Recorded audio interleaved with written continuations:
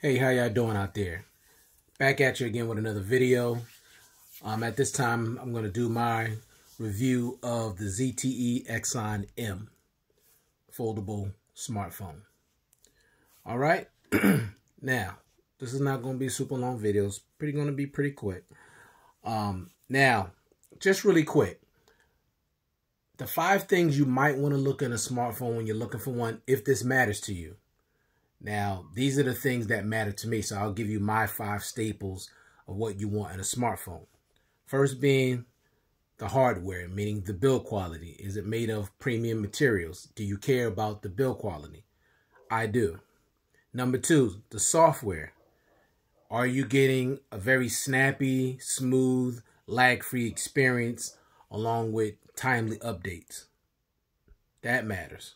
Number 3, the display. The display is a thing that you interact, with the most, because the screen is the phone. So, of course, you're interacting with the display constantly all the time. Okay, so the display, you want a high quality display. At least I do. Number 4, the battery. You want great battery life, meaning you want a battery that has good great standby time, and it's optimized very well. Apple has done this extremely well with their newest flagship, the 11 Pro and 11 Pro Max. Also, OnePlus has done this extremely well, optimizing their battery life.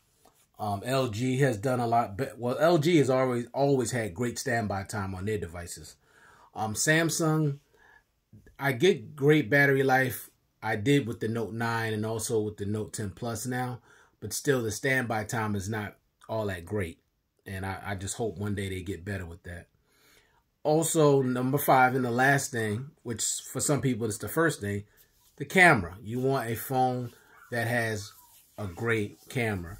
It doesn't have to be the best camera on the market, but it has to at least be of really good quality. Photos, that you could live with. They don't have to be Pixel 3 quality, but they got to be at least decent. So those things matter. All right. All right. Quickly into the things first that I don't like about the ZTE Axon M. Number 1, no cases for the device. Couldn't find any. Okay. Not saying there might not be some out there, but just based on how this phone is made, I don't even think they make any. But that's my first gripe. No case for the device. Second thing is the device expands outward. And I'll show you that really quick. You grab it and it expands outward, which I don't like. Okay? I don't like that. Hold on a second. Now, once it does expand, it's cool, as you can see here. I'm sorry. I'll change the camera view on this. See, it expands outward. Now that's cool and everything, but still, that's a problem. I don't like the fact that it expands outward. I wish it expands inward. Okay, because with it expanding outward, all the display is always vulnerable to getting broke, cracked, shattered. It's always exposed to getting broken. So I don't like that. Number 3. The fingerprint sensor is on the left side, right there. Fingerprint sensor and the power button is right there on the side. Hope you can see that. I don't like that. Why? Because I'm right-handed. So it's just awkward. Every time I grab the phone, I got to try to use my index finger to unlock the phone as opposed to it being here or on the top. I could have even dealt with it if it was on top of the device. So when I grab it, I just take my finger up there. It's just been pretty simple, but just being over there, it's just, I don't like that. Okay, I don't like it at all. The next thing, number 4, no double tap to wake the device.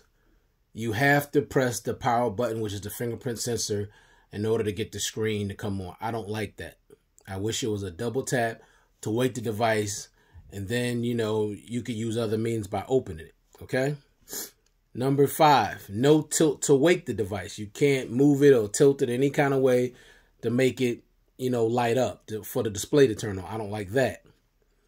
Next, number 6, poor display quality. No full HD or Quad HD. It does have 1080p, but it's not full HD. Okay? It's okay, but it's not a great, it's just not a great device, and it doesn't get bright enough for me. Okay? So the display is mediocre. And that's a big deal to me because I'm all about display quality. I'm all about that. All right. Number 7, no software updates. ZTE, they're bad at that. They don't care about the phone. It don't sell that much or whatever. Then they don't give you timely updates. That's a problem.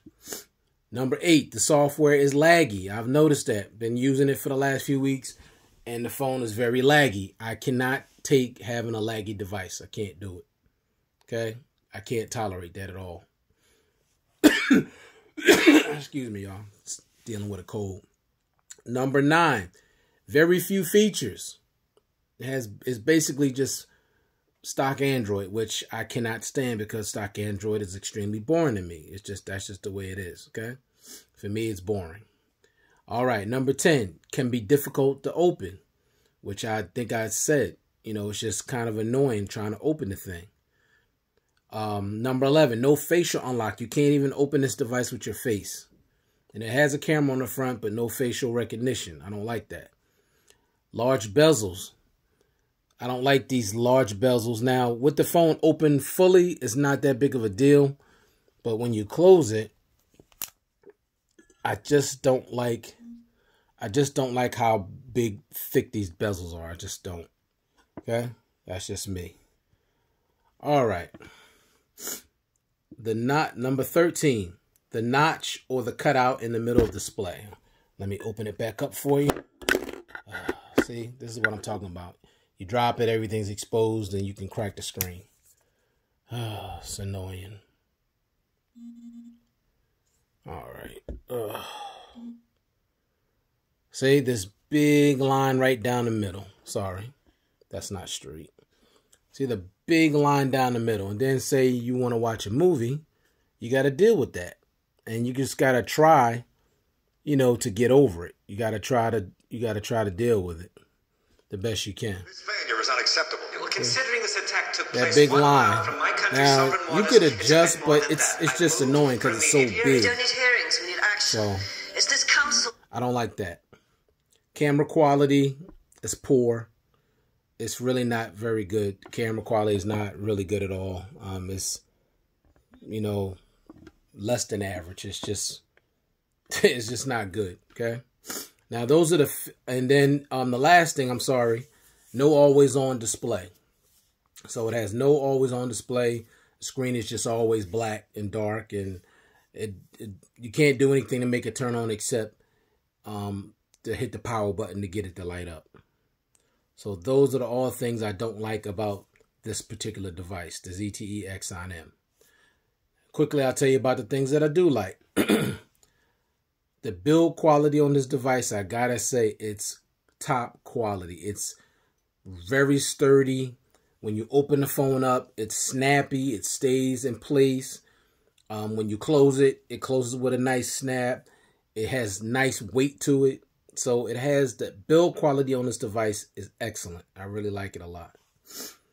Number 2, it has a headphone jack, which they're taking so many headphone jacks off of phones these days. See it right there? It has a headphone jack, and I've used my headphones on it, and things sounded, the sound quality was good. I was impressed. It was good. Number 3, it has dual stereo speakers. It has 2 on the bottom and has 1 in the earpiece. I like that. And they sound fairly decent. Number 4, it has great battery life. The battery life on this device, I gotta say, is really, really good.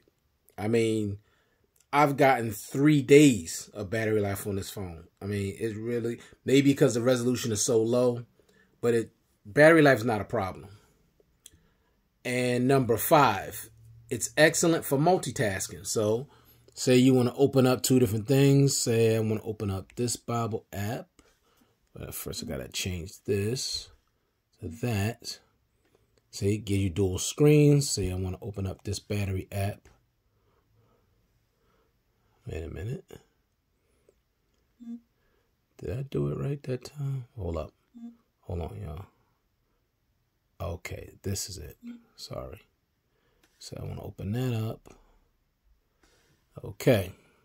So I got this Bible app opened, and I'm going to open this one. And they're both open at the same time. So while I'm in this Bible app, I'm also in this Bible app. I love that. Like, the multitasking on here is unbelievable. It's a beast. I love that. If you like to multitask, to be able to do two things at the same time, and I could do that on my Note 10 Plus, of course, but you're talking just one screen. We're talking literally two screens, and you're getting the whole screen. So that's my favorite part. You know, that's my favorite feature of this whole entire device is multitasking, because I love this. I mean, that's just awesome. I just love that. Okay. That's my favorite feature. Alrighty. Change it back to 1. See, you can do 1 if you don't mind the thing in the middle, which I don't really care for that much. All right. And number 6, it's good for gaming because of the size of the screen. And I did put a game in here somewhere. Now, I'm just being honest. I don't play games on my devices. I just don't. I'm not a gamer. I watch a lot of videos, a lot of movies, stream music, you know, just do the average stuff that most people do, text and you know, make phone calls and surf the net. But I don't play games on my phone. I just don't. That's just not my thing. But I think I did download a game on here somewhere. Just wanted to show you really quick what it looked like, if I can find it. I think I loaded 2 games. Okay, I think I may have found one here. Let's see.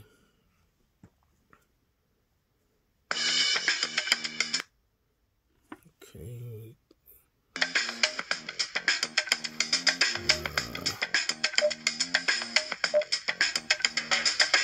Don't want to log in, just want to play.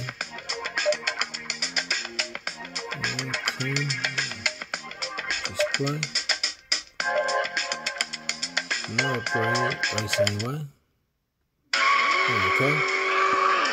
Now this one is cool. Now I like the way this looks.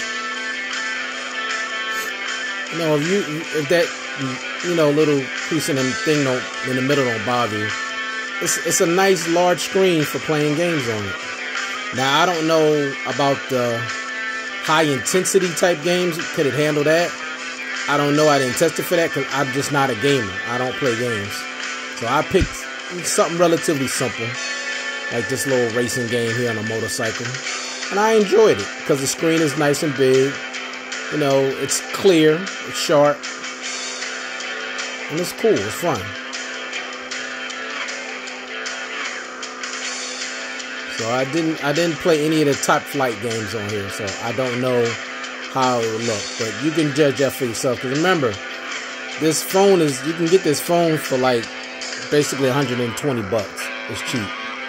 So for gaming, it's cool. And the last thing I like about it, you can use it as a stand. Let me take it off here. You can bend it like that. And then the person on the other end could either, you know, if you're watching a movie, they can watch the same movie you're watching. But I like that you could basically turn it into a stand. So say I'm going to put on the movie on that end.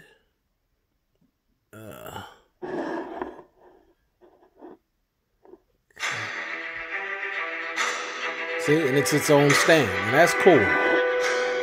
But it's also playing on the other side too. So the person, like, you could actually share watching the movie with another person. You're watching it on this side, and they're watching the same movie on that side. And that's cool. I like that. Okay? So that's something I like as well. Alrighty. So now there is a button on the side. It's, when it by default it's supposed to set some TV mode, but I changed it. This button right there. Now I had it set up when you push it. I think you push it and hold it. Sorry, it takes me right to YouTube. That's what I used it for. So you can change that. when you first use it, set up for some TV mode or something. But you can hit that and it'll go right to, you can set it for whatever app that you want. I have it set to go right to YouTube. Okay, you have your power, you know, your volume, and you have your SIM tray right here. You know, your volume button here, and then your power button, and it has the built-in fingerprint sensor. You do have a front camera, but like I said, it's mediocre. You have your headphone jack at the top. And like I said, the build quality, let me turn around so you can see the back of it. You know, it's pretty solid. You know, when you close it up, you hear that little snap, and I like that. Open it up, you hear that little snap. So it's solid. See that? Hear that? This is nice, heavy, durable. This is not cheap at all. This is high quality materials they use to make this device. So that much I'm impressed with. And as you can hear, the speakers are pretty loud. Okay? So, now, could this phone be my daily driver? No. And I'm going to tell you why. Because of the things that I said I didn't like about it. It's laggy. Cameras are average. The screen is not good enough. There's no cases for it, and I use cases on my devices to protect them. It does have you know, you could expand the memory to it. I do like that, up to 128 gigs, so that's cool. I like that. Has a memory, you know, memory card, so that's cool. But the bezels are too thick. It's just okay. Now, for a novelty device to carry around and say, look, I got something nobody else is carrying, that's basically what you get it for. Or you may get it for just gaming. Maybe you just want to game on something like this that can go from being, you know, 1 minute a regular phone and then open it up like a tablet. Because that's basically what this, you know, this function is like. You basically close it. It's just, you know, a small device. You open it up and it's like a tablet. So that's cool. Okay, it's not a horrible device, but it's not, for me, my daily driver, everyday device I could use. It just doesn't cut it for me. It's just have too many, like, that screen is a big issue for me. The fact that I can't protect it except for putting a screen protector on it, and I don't really like screen protectors. So no case, it folds outwardly as opposed to inwardly. The crease in the middle is, you know, I guess you can try to get used to that. Sometimes it annoys me. So, but you know, it's like I said, I'm not trying to discourage you from getting it. If you want to get it, maybe you want to get it for one of your kids, or, you know, as a gift for somebody, and there's nothing wrong with that. And it's not a horrible device, but it's not a device I can use on a regular basis. But the Galaxy Fold, definitely that phone, but that phone is $2,000, and that's not happening. I'm not spending no $2,000 on no device. Now, the thing that was unfortunate with this device when it first came out 2 years ago, I was told it was $750 to $800, which is a shame, because they should have, you know, for as much money as they were charging, they really should have made better camera, a higher resolution screen, and they should have had some way, you know, to get a case on it to protect it some kind of way.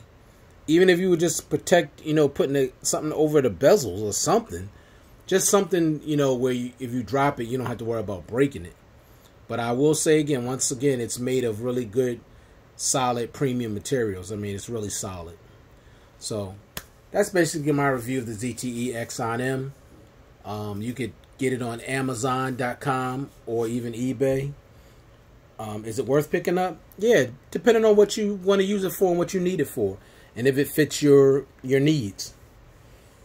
So that's it. I'm going to definitely keep the device, unless, you know, somebody wants it and I'll, you know, sell it to somebody. Matter of fact, it is somebody that's interested in this device, so I might just sell it to him, because I mean, I could keep it or not, so it really don't matter to me, because right now I'm not using it. I have my LG V30, which I love, and I have my Note 10 Plus, so I'm good. All right, well, thanks again for watching this video. Please hit that like button before you leave, and, you know, you can comment down below if you like, if you have any questions. And subscribe if you're interested in subscribing. I try to drop a new video every week. And I just want to thank each and every one of my subscribers for supporting this channel. And God bless you all.